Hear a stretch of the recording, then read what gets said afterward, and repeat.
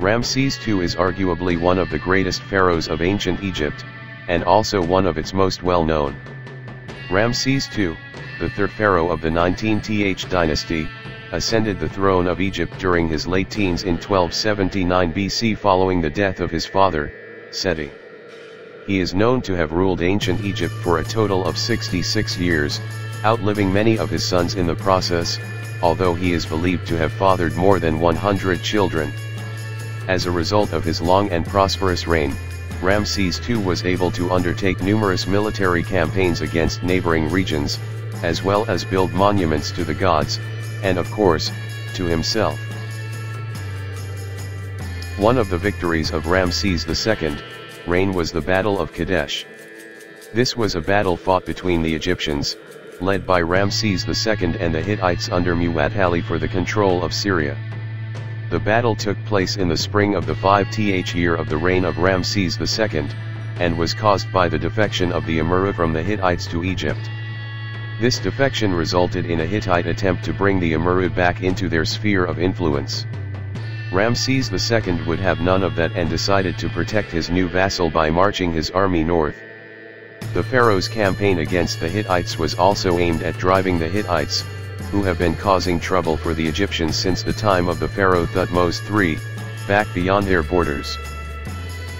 Ramses came to power some decades after the reign of the religious, reformer Akhenaten, Amenhotep IV, 1353–36 BC, and set about restoring Egyptian power in Asia, which had declined under Akhenaten and his successor, Tutankhamun.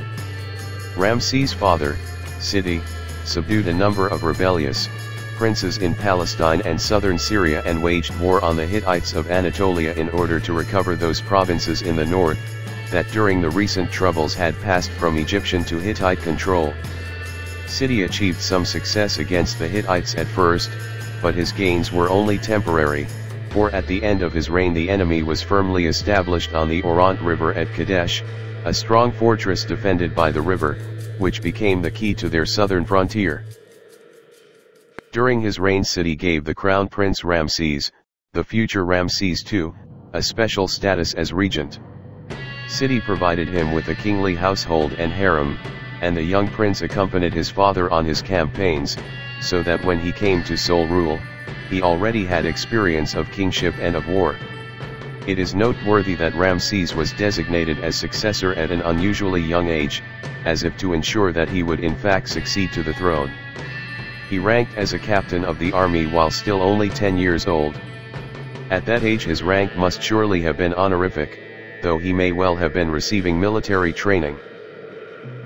Because his family's home was in the Nile River Delta, and in order to have a convenient place for campaigns in Asia, Ramses built for himself a full-scale residence city called Ramesses, which was famous for its beautiful layout, with green space, and nice waters.